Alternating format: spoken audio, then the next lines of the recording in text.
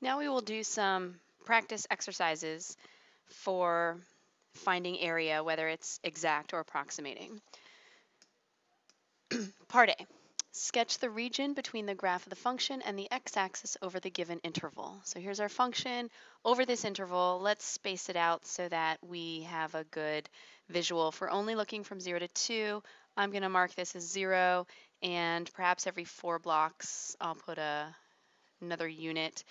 And this time up here, this is a parabola opening down. Vertex is up at 5, so let's count every 2 blocks being 1. That way we can put our vertex up here at 5, 0, 5. 1 unit over, it's going to be at 4. And 2 units over, 2 squared is 4. Negative 4 plus 5, that's 1. So that's right here where that ends. So here is the graph of the function on the interval from 0 to 2. Sketch the region between the graph of the function and the x-axis. So that region is from 0 to 2, the area between the curve we sketched and the x-axis. So we will shade in that region lightly right there. Okay, so there's that region between the curve and the x-axis. Done. Part B. Approximate the area of the region using 4 rectangles and right endpoints. So we know we have to split this region up into 4 subintervals using the right endpoints. So I'm going to cut in half, takes me here, and then cut in half again. Now, if I'm not sure, can't visualize the half, then remember that the width of each rectangle, that's our delta x, that's b minus a over n. So b minus a is that length of the interval, 2 minus 0, or it's 2 units long divided by 4 rectangles, or each one is 1/2 long. So 1/2, and then 1, and then 3 halves, and then 2, or 1.5. The first rectangle, this is the first width, the right side of it, go up to the function to find the height, and that is where we draw the height of the rectangle using right endpoints. So this is the first rectangle right here. Second subinterval on the right side, go up to the function and over, and that's our second rectangle right here. And then third rectangle, look on the right side, that's at x equals 3 halves, go up to the function, go across. This is our third rectangle, and last rectangle on the right side, up to the function and across. And there's our last rectangle. So for this approximation, for part B, we're approximating the area with our right endpoints. And that means that we're finding the first area, its width times the height. Add it to the next one, width times the height. Third one, width times the height. And all of these widths are the same. So instead of having to say 1/2 each time, we're going to pull out the 1/2 factored out, and that's our width. Now we'll just add up all the heights. So our area is approximately equal to this estimation, the function value with the first x coordinate plugged in that we come to, plus the function value with the second x value, and then 3 halves, and then 2. The right endpoints each time. So this means plugging them into our function values, which if you get your function, plug these in, plugging them in here, 4.75, 4, 2.75, 1, add them up, multiply, and we get that this area is approximately 6.25. Now, let's talk about this as an estimation. What kind of estimation is this? Well, looking at the picture, we can tell that this is leaving out some area that we were supposed to include, so this is an underestimation. But I want you to explain it this way. We know this is going to be an underestimation even if we don't see a picture because the function is decreasing, so the right side of the rectangle is always going to be lower than where the left side would be if we took the left side up to the curve. So we will say that this underestimates the actual area because this function f of x is decreasing.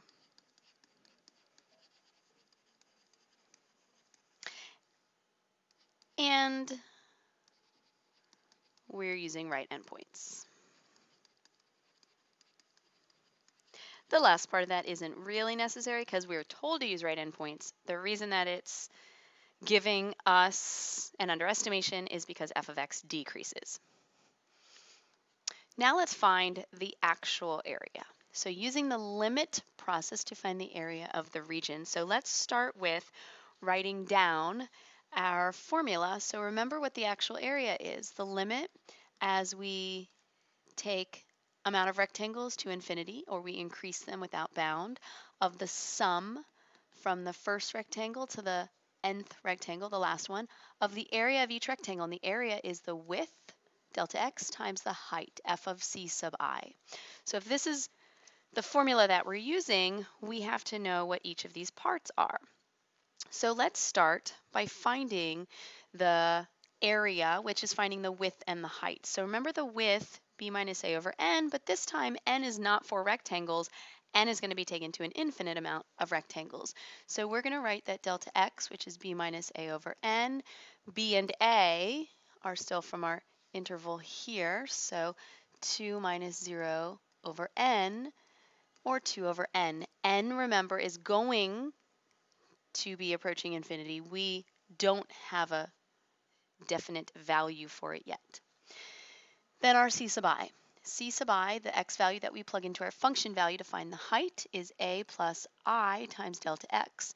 The a is the starting value from the interval, that's 0, plus I times our delta x value is 2 over n. Simplify this because we can. 2I over n is our c sub I. Now we're going to plug this into our function to get the height, width times height for area. So if the function is negative x squared plus 5, this is going to be negative of 2I over n squared plus 5. We want to simplify this. So simplifying this, we get negative 4I squared over n squared plus 5.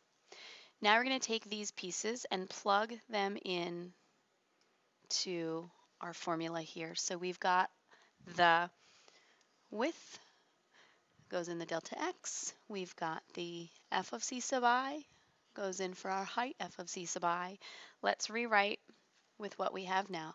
The limit as n increases without bound, the sum from I equals 1 to n, delta x 2 over n times negative 4I squared over n squared plus 5.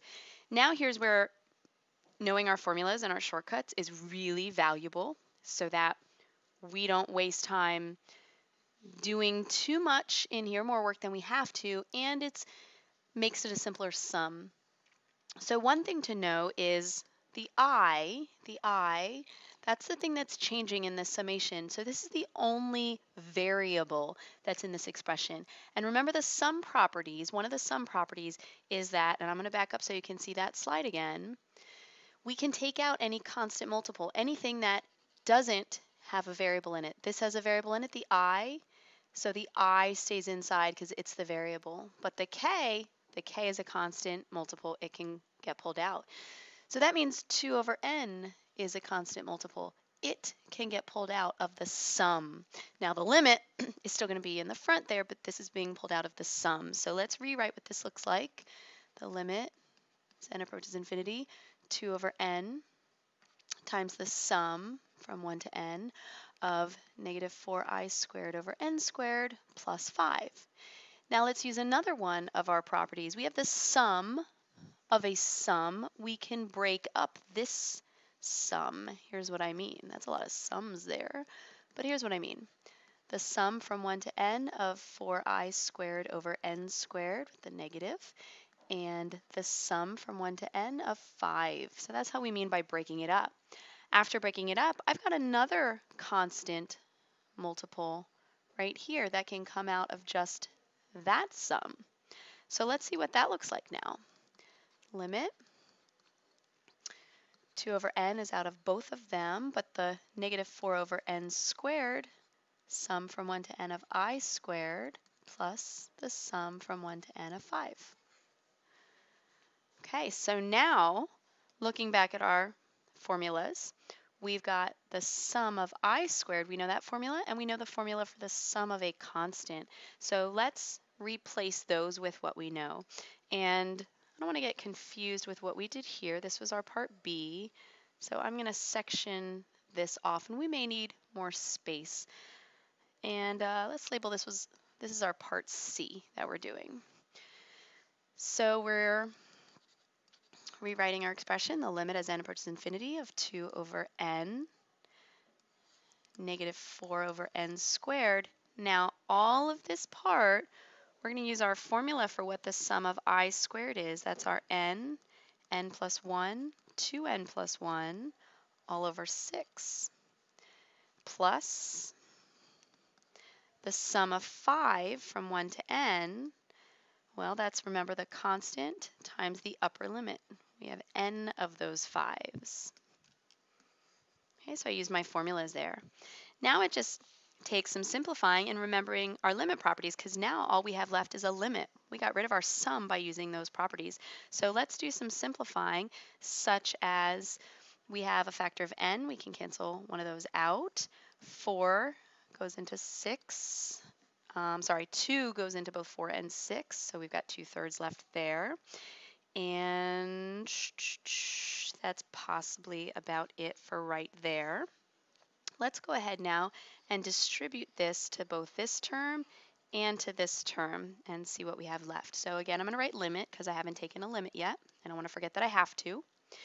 Distributing the 2 over n to the first group makes 2 times 2, or 2 times negative 2, so that's negative 4 times n plus 1 times 2n plus 1, n times 3, so that's 3n squared. And the distributed to the 5n makes 2 times 5n is 10n over n. Now, the n's cancel from that term. And again, we don't want to have to do more work than we need to, especially in a long problem like this. So let's talk about what we have without having to do too much here. If I were to FOIL this expression out completely, I've got an n times a 2n, and that's going to give me my biggest exponent of n squared. So we're going to have n times 2n is 2n squared, then times negative 4 makes negative 8n squared, and everything that comes after that is not as big as n squared. So I'm going to say plus dot dot dot, because even though we can multiply those and figure those out, it's going to be insignificant, because remember, when we're taking the limit at infinity, we're using our degree shortcuts. So I'm just looking for the degree of the top and the bottom, or the highest exponent. So what comes after n squared is insignificant. So that's from that first fraction. From the other fraction, I still have plus 10. So using my degree shortcuts, I've got leading coefficients, because the degrees are the same, n squared, leading coefficients gives me negative 8/3. Plus the limit of 10, no matter where n is going, is 10.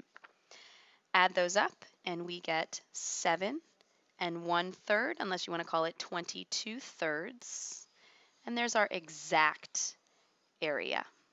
Compare it to the estimation that we did in part B. We said this estimation was supposed to be an underestimation, and it is. This is under the actual area. Not by much, but it is slightly under.